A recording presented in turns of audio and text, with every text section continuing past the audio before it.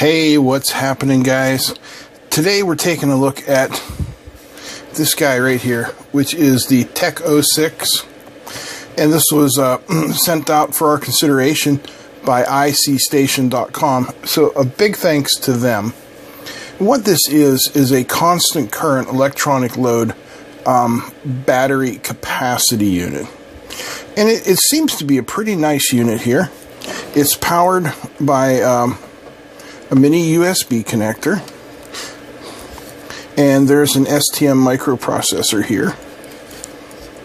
Very nice. It's got 4 connections, 2 for voltage and 2 for current.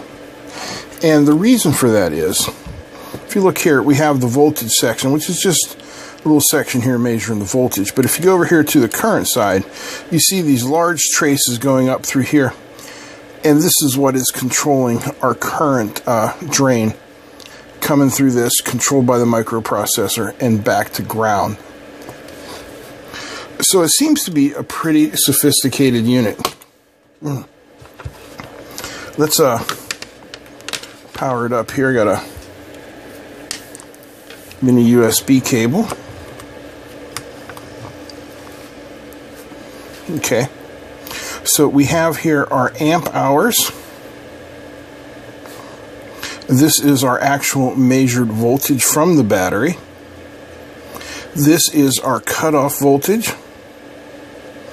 This is the rate at which we're going to drain the battery in milliamps. So 1,000 milliamps, 1 amp. And this is the resistance of the battery. Now, out of all of these, there are only 2 that we can change. This one, and we change it just by clicking on this rotary encoder here. And we can go all the way up to 12 volts.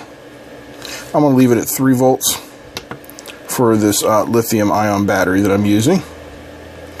And we can change the discharge, and that goes up to 3.5 amps,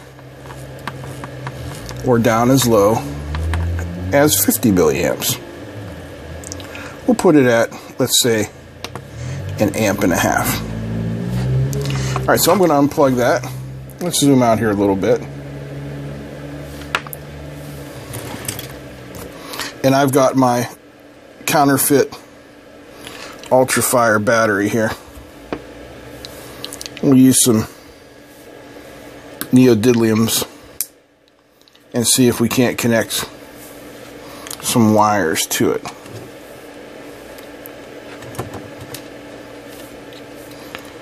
So the gray and the orange are going to be my negative.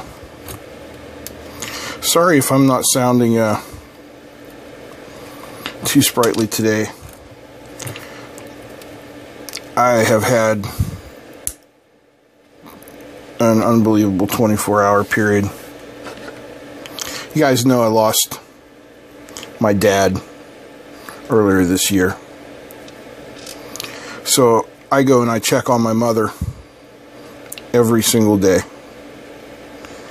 And sometimes she doesn't answer the door.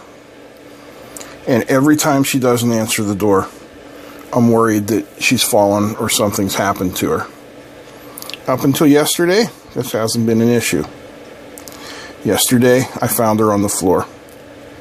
She had decided to climb up on a ladder and clean some kitchen cabinets. And she fell off the ladder.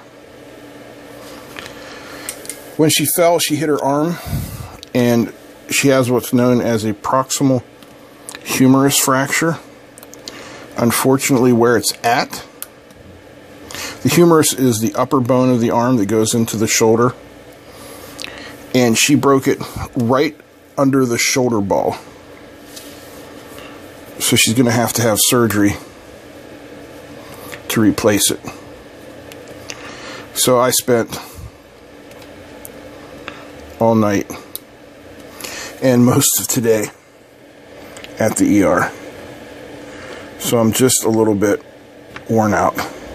This is not going as easy as I had hoped, getting all these little doohickeys to stay put.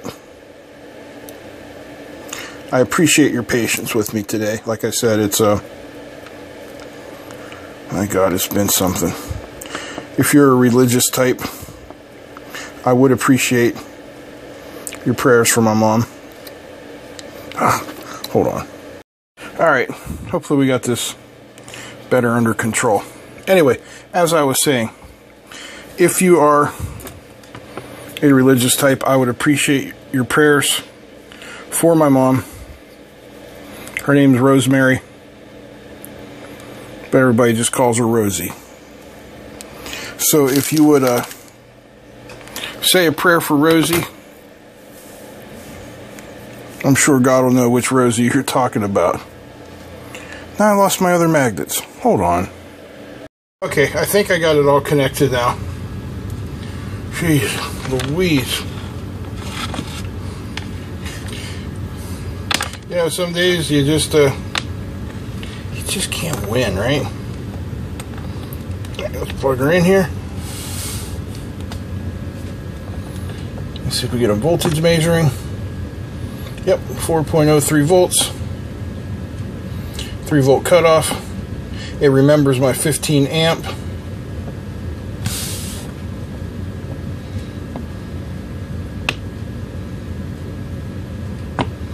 Okay.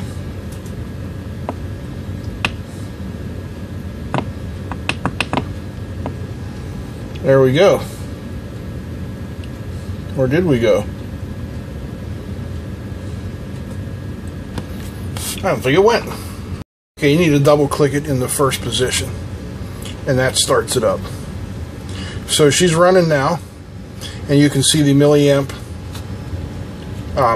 hours that have been discharged from it. You can see our battery voltage.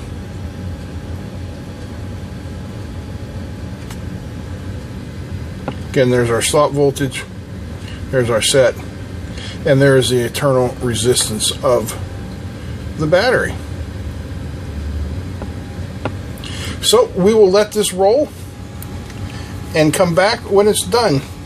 These knockoff Ultrafire batteries say 9,800 milliamp hours. Here's what I say: place your bets now as to what you think the actual capacity of these batteries are. Okay? Because we just went from 3.87 to 3.25, and that battery was charged, and it just quit at 30 milliamps. There is not crap in these cheap knockoffs. So it knocked out 30 milliamp hours out of the battery. You can see the voltage is going back up now. Yeah. Anyway, this is a nice electronic load. I like it. The measurements seem to be quite accurate. I may have just hit the jackpot for my needs for the electronic load. This is available, like I said, from ICStation.com, and the price is around $10 US. That's it for today. I hope you guys enjoyed this little video.